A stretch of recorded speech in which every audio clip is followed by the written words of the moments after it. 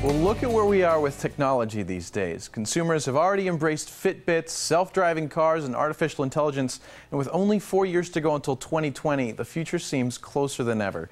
Here to tell us about the trends is Head of Research at Ericsson Consumer Lab, Michael Bjorn. Good morning, Michael. Good morning. Michael, it's really good to have you on. I'm sure you're having a lot of fun over there at CES. Now, I want to dive into the things that you've seen one at a time. Start by telling us about artificial intelligence. Where are we going with that? Yeah, well, actually, what we've been doing at Ericsson Consumer Lab is that we've been doing global consumer research to see what people want from information and communication technology. And then yesterday, I spent the day walking the floors to see what's out there that actually matches up with what we see consumers are interested in. So one of the products that I picked up was this one. Have you seen this one before? I'm guessing that's the Amazon Echo, right? Yeah, so it's been around for a while, but actually I couldn't pick up a car and bring it over here because they're big and heavy. But more and more products are talking back to us, you know, and cars are one of that category. We asked people about the idea of artificial intelligence replacing the screen age, as it were, and actually half of the consumers we talked to said that they believe that within a few years our household appliances will talk to us and just like real people. So that's a very interesting scenario, of course.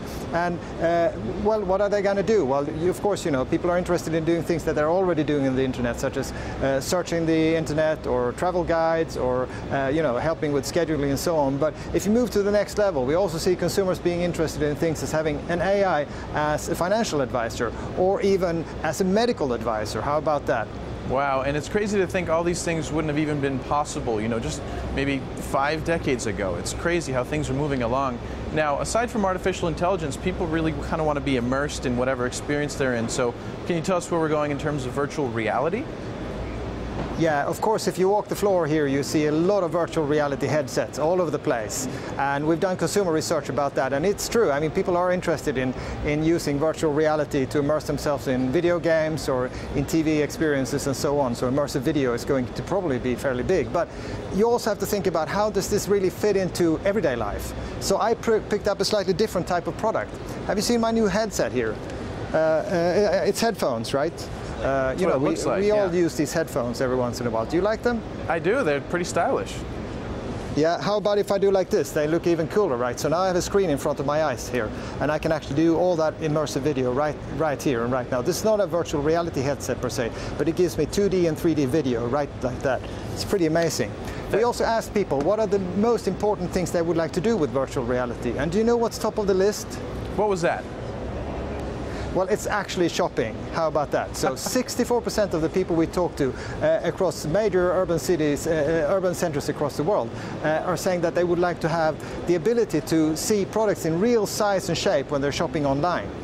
Wow, you know what? Not only would the consumers love that, but I'm sure that the clothing companies would make it a lot easier for them to sort of sell their clothing and have people try out different outfits. Now, you're talking about touching people in their everyday lives. Can you tell us what's going on in terms of the smart home and sensors that'll make our lives easier every day? Yeah, so actually I picked up another little product here. Can you see this one here? Yeah.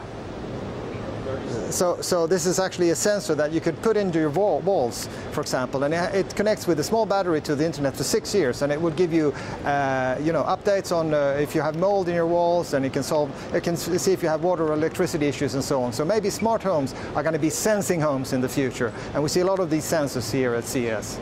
Michael, incredible products. You know, I can't believe where we're headed, and I can't wait to see what else is going to come out.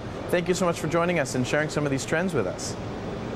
Thank you. It was a pleasure to be on your show. All right, you too, Michael. Now stay where you are. The Morning Blend will be right back.